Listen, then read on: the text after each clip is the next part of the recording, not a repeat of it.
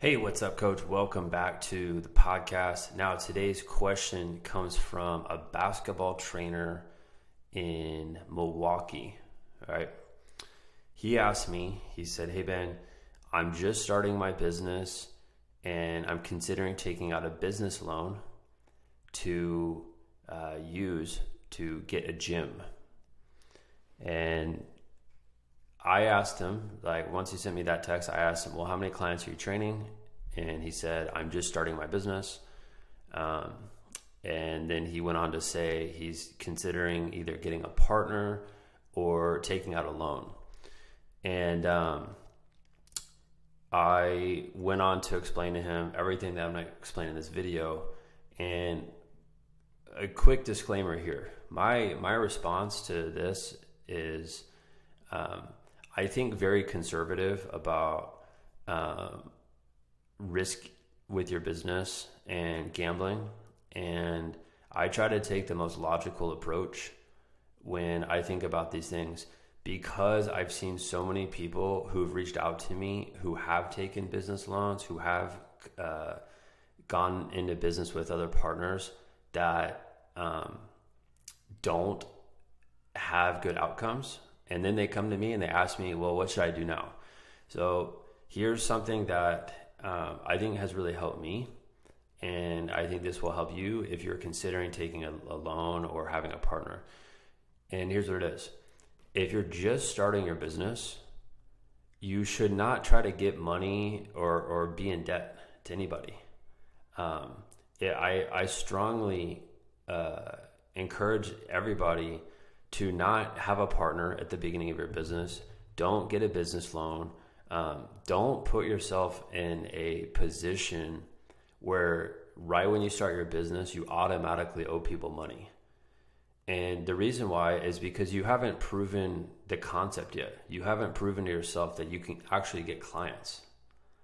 And there's nothing worse than starting a business without the proven concept, and then now you have this huge pressure on your shoulders to pay back a loan.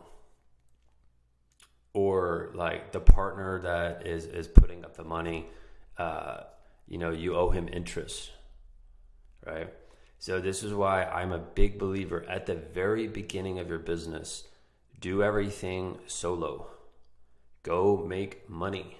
Don't ask for people to give you money.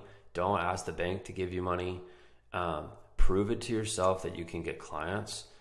And in the future, if you're going to get a gym, for sure, it would be smart to get a business loan because you already have money that's coming in from your clients. I have zero problem with people who do that. I think that can be a really smart thing if you already have clients and you need, a lot of money and you want to take a loan. No problem doing that. If you have clients. If you don't have clients, that shouldn't even be on your radar. And one thing I would say is a lot of people try to take the easy way out at the very beginning of their business, and they wait and they say, "Well, I need a partner with this, or I need a loan in order for me to get started." That is not the proper way to start your business. The proper way to start your business is to understand what is the problem you're solving. Go solve that problem. And when you solve that problem, you get paid in exchange for solving that problem. And when you do that and you start to get good at that, you start generating income without having a loan or without having a partner who's trying to put up money for you. Don't wait for that sort of stuff. And I would encourage anyone who's listening to this right now, don't just go get a loan. You need to prove to yourself that you can get clients. And getting a loan after you have clients, to me, that makes sense. So I hope this helps. Don't put yourself or your family or your business at risk at the beginning unless you've already proven to yourself that you have clients, right? And I've worked with a lot of people who have facilities, right?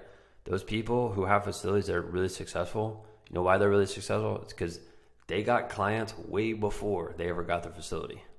All right. Hopefully that helps, and see you later.